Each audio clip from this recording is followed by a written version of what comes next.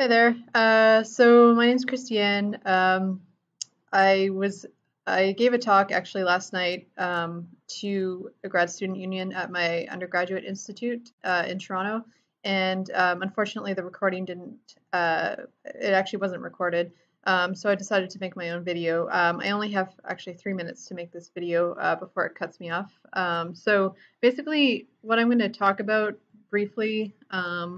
What I talked about last night is how do I become a medical physicist. And if you've been following me on LinkedIn or Facebook or Twitter or even Instagram, I've been sharing updates of actually what I do during the day. So this is a picture of me at Mass General, just checking the resolution of a SPECT system. And I also do work at Boston Children's Hospital where I did a CT, an ACR check on this, also this SPECT CT system. And I go to conferences like the Radiological Society of North America and also the American Association of Physicists in Medicine, otherwise known as the AAPM. There's also a Canadian equivalent to that, which is the Canadian Organization of Medical Physicists. So basically, what I talked about is how do I become a medical physicist? And there are different ways to do that. So first off, I got my undergraduate degree at Ryerson, and I did my degree in physics. Physics or engineering is probably preferred because when you go into to do a master's or a PhD, you'll be doing a medical physics project, so it requires some knowledge in physics. So after you do an undergraduate degree, you can go into a master's program. Now, it's preferred. If you go into a master's program and it's CAMPEP accredited, then what you can do is basically you can actually still apply uh, for a residency, but your chances of getting a residency would be greater with a PhD. So if you're offered a PhD, I would take it. So and make sure that the PhD is actually CAMPEP accredited. Because if you do the CAMPEP accreditation, then you can apply for a residency. Now you can apply to either therapy or imaging, and then you can make your selection then. I came from an imaging background. I went into an imaging residency. I know people who've gone from imaging to therapy. I don't know anyone who's gone from therapy to imaging, but I think that's still a possibility. Now, if you happen to do a master's degree in like engineering and it wasn't CAMPEP accredited, you can um, you can do a certified program over here. So this is if you didn't do a CAMPEP accredited degree. So you basically just do the CAMPEP accredited courses that are required to apply for a residency. Now, so I went down the route of going from undergraduate degree to PhD, and then I went from PhD to residency. I also did a postdoc in between. So I did my undergraduate degree was at Ryerson in Toronto, and then I did a PhD direct entry at Western University. That was in London, Ontario. And then I did my postdoc at the University of Wisconsin-Madison, obviously in Madison, and that was in medical physics. And then I went on to do a residency in the imaging tract. So you can choose either imaging or therapy, as I mentioned. They have different tracks here. I can show you. So you have therapy over here and imaging. So as I've shown, I do tests, different tests on like CT, MRI, and I also do nuclear medicine. So if you go into the imaging track, there are a few programs now that offer both diagnostic and uh, nuclear medicine, so you can be dual boarded. So I'm definitely going for that option. Um, so there were a few questions last night. So one of the questions was, if you were to start off as a graduate student today, would you do anything differently to get to your current position? Um, I think the one thing that I would do differently, when I was doing my PhD, I really felt like I was a little bit isolated, and I probably isolated myself a little bit too much. I would definitely do more networking. Networking is the key to knowing like where you want to go and where you fit in. I mean, I was now I do networking all the time. It's benefited me a whole lot. People are really open to helping you. I definitely like reaching out to people and telling them, what I've done to get where I am today. And it's just good because sometimes you don't. It's a growing field, and so you don't necessarily always know what's happening, and sometimes you need to hear things from other people, so that you can be aware of what's happening within the field. So networking is definitely something that I wish I had done a lot more of, but I do it now. I do it all the time now. Another question was, what graduate study skills have transferred over to your current position? Definitely communication. I think that communicating is probably the biggest asset you'll ever have going forward in this career. That's because you communicate with other medical physicists and technologists, researchers, radiologists. It really is a fascinating career in the sense that you do get to work with people who have different backgrounds, and even you might even be asked to give lectures, to people who don't necessarily have a medical physics background. I know I'm giving a lecture in a few months um,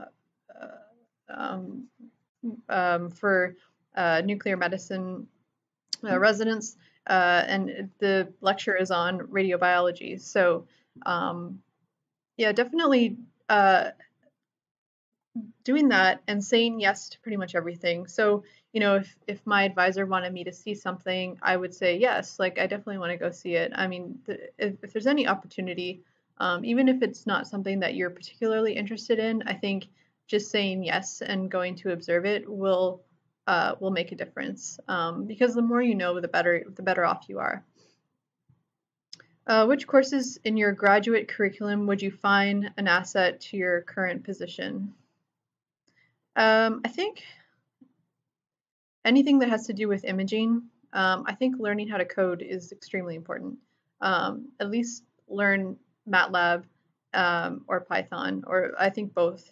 I would definitely choose both, but to do a PhD, I think you just need MATLAB because you have to know how to crunch numbers and make plots and all that. So just something that will help you analyze data is probably good enough for your PhD. If you want to do something more fancy, I would then go with Python. But I would know both going forward. And if you know how to code in other languages like C, C++, uh, then that's a really good thing. I know how to code in C. I don't use it as often right now, but it's something that I can definitely, if someone asks me, like, do you know how to code in C? Would you be willing to help us with this? Like, yes, absolutely. I'd be happy to help you with that. What else? Oh yeah, so that was kind of all the questions that I had. If you have if you have questions yourself, you can always just post them in the comment section. Sorry this video is in like 3 different parts, but let me just see if I can pull up some of the statistics that I have. I have statistics here. I'm just gonna, here they are. Yeah. Oops. So I think that these statistics were a big hit last night because people want to. It doesn't really help you going forward, but it might give you an idea of where the field is going. May give you an idea of what your chances are. So this is the summary statistics of 2018. So for CAMPEP, there are 123 accredited residencies, 99 therapy, and 24 imaging. And of those 24, 10 are with the nuclear medicine option. 108 in the United States and 14 in Canada, and one outside of one outside of North America, which is in Ireland. For new residents, there was 153 in therapy and 21 in diagnostic. So yeah, the number of people who go into diagnostic is less, and there's also less positions, but that just makes sense. 40% are with have a master's degree, 33% with PhD, and 27% with certificate. So I think that having a PhD is super helpful, especially going forward in this career, just because I think that if you want to be a leader in the field and if you want to come up with new ideas and publish them, I I highly suggest you get a PhD. If you happen to get a PhD in another, doing something else like engineering or something, and then you decide to do a CAMPEP, then a CAMPEP, if you wanted to do the CAMPEP certification, then you can do that. Just take a year and do that. 37% of these new residents are female and 63% are male. 77% are from the US and 23% are international. The average slots per program is 1.55 for therapy and 1.14 for diagnostics. So yeah, there are very few slots. Like when I applied for this position, there was only one. And so it is highly competitive. For residency graduates, there were 140 therapy and 15 diagnostic. The total enrollment was 330 therapy and 54 diagnostic. So the average enrollment per program was 3.4 therapy and 2.45 diagnostic. So 69% were trained at a single site and 31% were at multiple sites. So I do a multiple site one. I work at 5 hospitals. I think I prefer it that way, just so that I can compare how one institution does it over the other. But some of the singles, I mean, if you happen to be at a single site, it's not a lost cause either. You can always go and observe what people are doing at other sites if you're permitted to. So this is the big one. So first employment post-residency. So when did people find a job? Well, 81% found a job before finishing, which is good. 97% found a job within 3 months, which is, yeah, that's pretty good too. And then 97% again within 1 year. So I think that's excellent. Sounds like it sounds like that percentage didn't change though between 3 months and 1 year, but so 42% of the candidates were employed in a medical school or university, 29% are in a private hospital, and 11% are within a MedPhys group. 10% at a cancer center, and 7%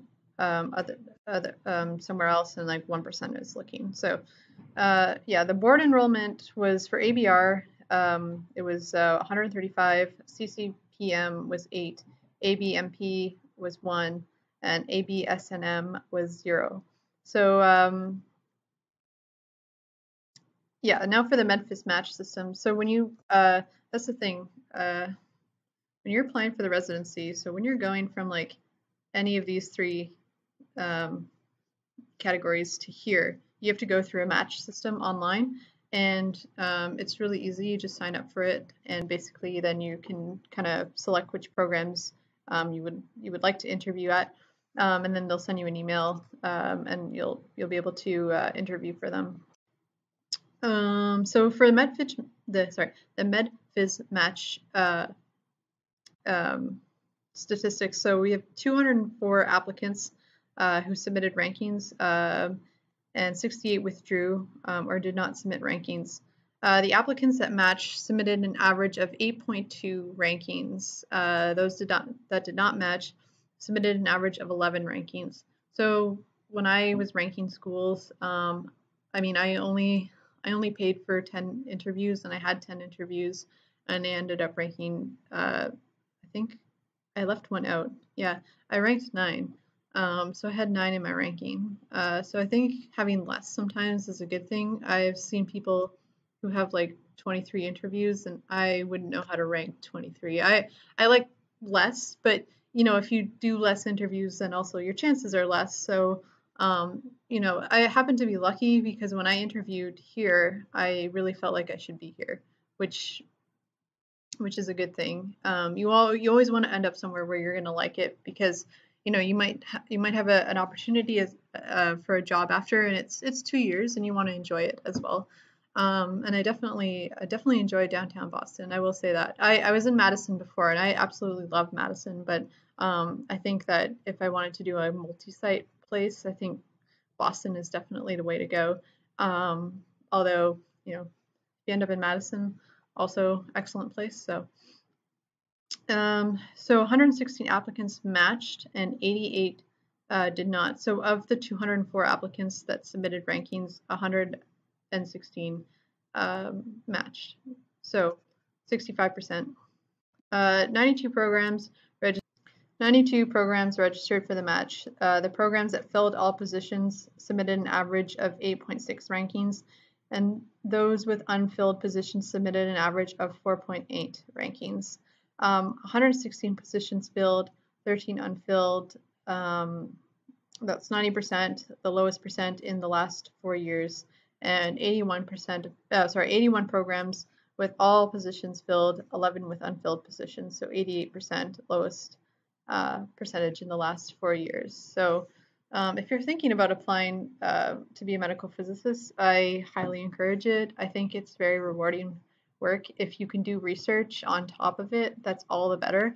I think that, to be honest, if you can skip the master's part and go straight to a PhD, that's better than I don't want to say like doing a master's is a waste of time, but I think I prefer to do a PhD and then a postdoc for 2 years rather than do a master's and then a PhD. That's just my personal opinion. And it's okay to when you're going for interviews to say that you're trying to decide between therapy and imaging. I think I kind of I understand that because from the statistics, there are more jobs in the therapy than there are in the imaging.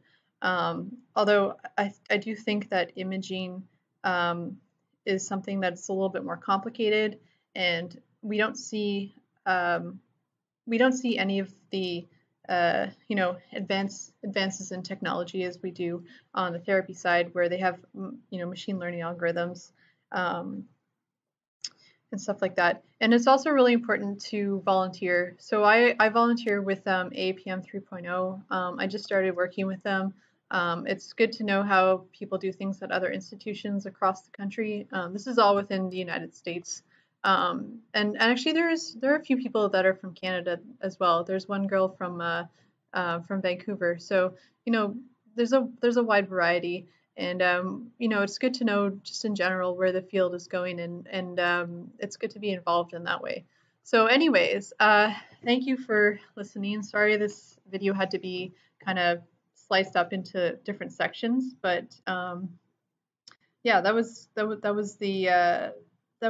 exactly what I talked about last night. So I look forward to hearing your feedback. If you have any questions or comments, please feel free to put them in the comment section. If you follow me on Facebook, you can also follow me on LinkedIn. You can follow me on Instagram if you want to as well. I think the most information I give is on Facebook and LinkedIn.